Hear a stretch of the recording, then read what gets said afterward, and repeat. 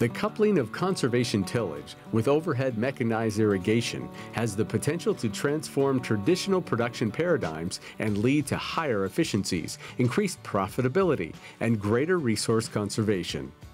My name is Armando Galvin. I manage Five Points Ranch. We have a wide variety of crops: cotton, processed tomatoes, processed garlic, processed onions, wheat, alfalfa hay.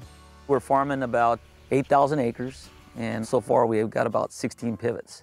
David, hi, how are you? Good to see you again. Recently, a few innovative farmers, researchers, and private sector partners have begun to design, test, and improve conservation agriculture systems that effectively merge conservation tillage with overhead precision irrigation. I'm Daryl Cordova, Jenner, California. Crops I grow with overhead irrigation are silage for the dairies using forage mix, and also corn for silage. We've been using minimum tillage to incorporate our crops, and this year with the corn we're going to try the no-till with the no-till planter. In California, generally our summer crops are 100% irrigation, and our winter crops are anywhere from 1/3 to 2/3 irrigation. Plus our temperatures are so high here that water demand is very significant. So that is a nuance that you have to keep in mind when we're working at conservation tillage. Water is the key to everything. If the water's not there and the water's not right, forget it. But the other thing that we've always done here is we've done tillage in California in order to facilitate this irrigation management. John Diener, a farmer in Five Points, California, is someone who's begun to work on coupling overhead irrigation and conservation tillage technologies. All the tillage we did prior to having pivots was done primarily so we could run water from one end of the field to the other and put it on uniformly.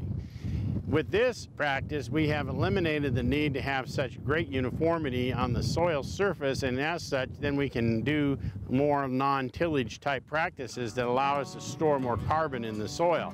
We're all looking for more efficiencies on the farm. The growers are able to spend less time in the field and through the fields with equipment. You decrease compaction to the soil. You're able to utilize an overhead irrigation system that allows you to put water on when and where you need it in the field. You can vary your rates through the field for different soil conditions in a field. And in this case, you're also able to chemigate and fertigate through the irrigation system.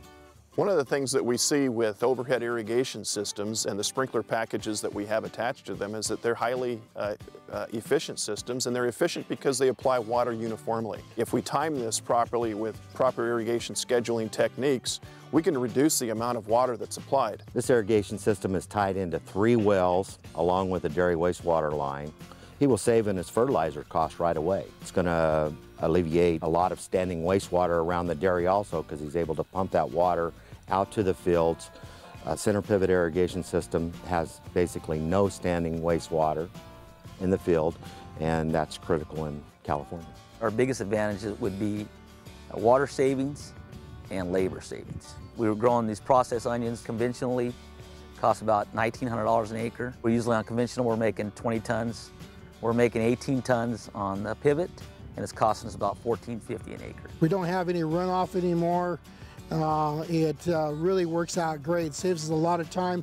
I can come over here, hit a button, and walk away from it, whereas I was spending 6 hours a day with hand-moved pipes before. Labor is a dear resource, and having the qualified people necessary to accomplish the tasks that we have are getting fewer and farther between. As a consequence, we're going to have to adapt the technology towards mechanical devices, as with the irrigation system that we have with the pivot. With this, we have the adaptability to the internet and to movement of this machine. This is an iPhone app for FieldNet, and what I can do is I can control the percentage of how fast I want to go. I can control chemigation. I can control any accessories that I got out there, and it's all right here, easy. I don't have to run to the office. I don't have to run home to my computer. I got it right here on the fly. Time savings, big thing. Overhead mechanized irrigation is currently the most prevalent form of irrigation nationwide, and yet it is currently estimated to be used in less than 1% of California's crop acreage. Our biggest problem when we started out was getting these things stuck.